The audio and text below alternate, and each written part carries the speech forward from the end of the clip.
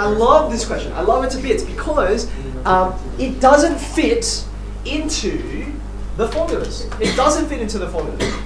And yet, it clearly deals with concepts that we're supposed to understand. So the question is, well, do we understand them? Okay. So let me ask you this.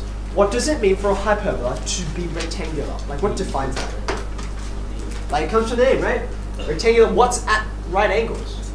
The asymptotes, right? So I need to understand something about the asymptotes of this, and that will enable me to prove that the hyperbola is rectangular, okay? So how do I go about doing that? Well, how did I go about doing it here? How did I arrive at the asymptotes in this case?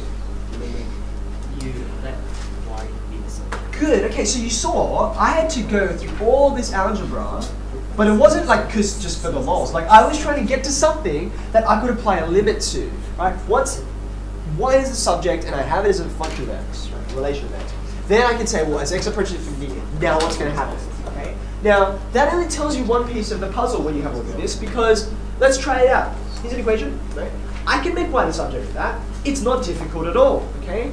I guess I need to get all the y's on one side and everything else over the other side, yes? So let's do that. I see two terms with y in them and two terms without. So let's just sort them out, right? I'm getting this. Are you happy with that? That looks okay? Nothing too dramatic at that point? Now, in order to make y the subject, to disentangle it from all that other x garbage that's there, right? I clearly need to factorize here, right? Now, just stop for a moment. What have I done so far? I have rearranged some terms in the equation. I'm about to factorize. Like, this is not rocket science. But the point is, I know to do this if I conceptually understand the direction I'm going in. The algebra looks completely different versus what I was doing here. But I'm going towards the same goal. Do you understand? Like, do you see how this is testing conceptual understanding versus, oh, but where is my plus or minus? There's no plus or minus. There's nothing squared, right? It's the same process, but wearing very different clothes. Okay. So what I've got here is just one step away. There you go. Y is a function of x. Actually, in fact, it is a function of x. This guy is not just a rectangular hyperbola, it's also a function as well. It's one-to-one. What was the point of making y the subject? Why did I want to do that? To find it, one step back, how do I find the asymptote of this? I take the limit as x approaches infinity, right? So as x approaches infinity, have a look at these four terms that you've got over here.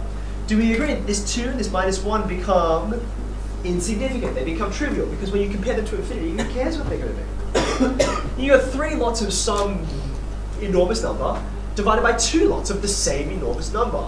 So clearly you have a ratio happening here, right? You just get 3 on 2. It's just the constant. Like 3 million on 2 million is about 3 on 2. And 3 Google on 2 Google is about 3 on 2, right? Well, I mean, it's about because of these little things that are off, right? So now I know I have, this is x approaching infinity, right? This is a horizontal asymptote, is it not?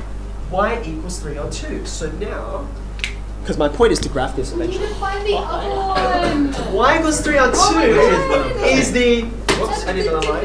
Is the horizontal, you see how close you were? Make x a subject. Okay, so now I've got one asymptote, but of course, rectangular means you need to know both asymptotes. That's okay, that's alright.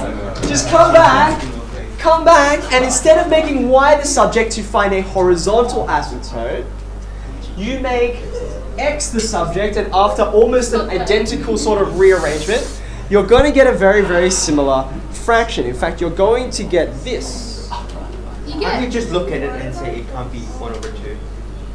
Can't you just look at it? Answer. No, you cannot. Unless you would like me to give you 0.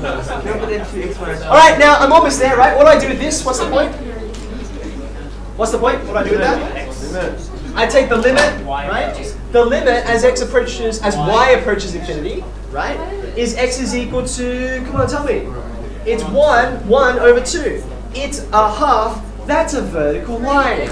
It's this vertical line. And it looks to me like they're at right angles.